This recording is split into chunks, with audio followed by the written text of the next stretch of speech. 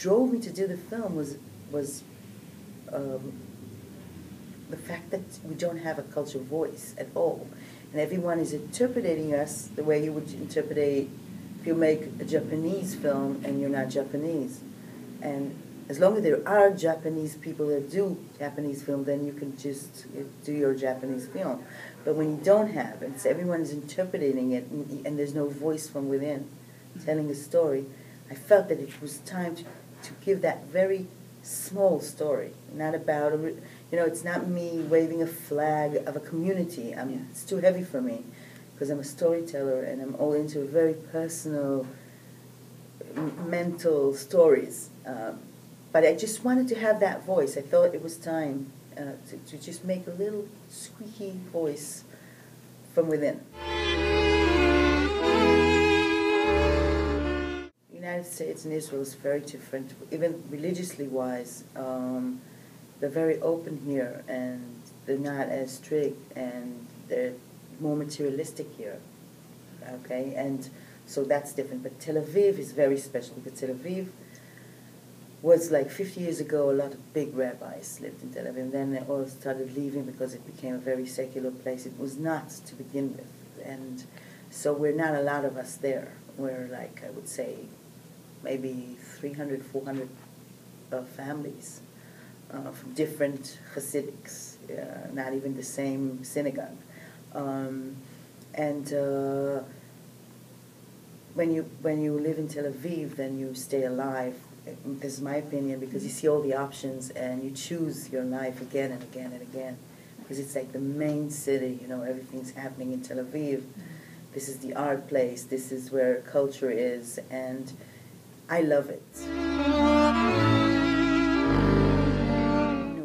From the moment I saw her, she was just Shira. It wasn't about her being the perfect actress. She was just Shira. She was very hard to find. So she was the biggest, present that year. This film was special, and everyone that came into that film, it was very special for them. It gave a lot of people a first chance on this film. Some of the crew, actors, and that, brings a lot of passion in. And I think it was me not trying to control the set and letting everyone do their job, and knowing they know their job better than I know theirs. And I think that gave a very good feeling. Everyone was really putting themselves in, and that was very, very strong. I didn't have a vision of Venice before I went. I didn't know about the festival. I was just a student finishing school when I became religious, so I didn't have this Venice Film Festival thing. But everyone was very excited that we're going, and we're accepted as a first feature to the competition. That was like a big thing. And we went, all of us, to Venice. My husband and me, producer, his wife, cast manager, actors, everyone went. It's like we were like a big group of people that went. And we went to the screening, and it was an awful screening for me. I was looking at it and said, what were you trying to say? This is like a boring film, means nothing. I hope they didn't bring tomatoes. Okay, and then the film ends, and we were like on a balcony. It's like very, and they started clapping their hands, and I was like, as long as there's no tomatoes. And then there was like standing ovation of 10 minutes. It was like really crazy.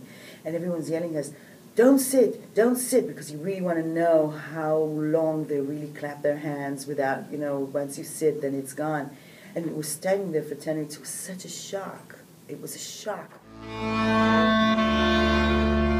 I think I'm very simple. I'm not into fighting any wars. It's not me. I'm a peacemaker, and yet again, I'm not that strong to really make peace.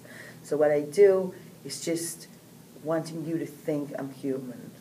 It's as simple as just being human, and find what connects us, and it's feelings and love and pain, and this is it, and this is all I'm saying.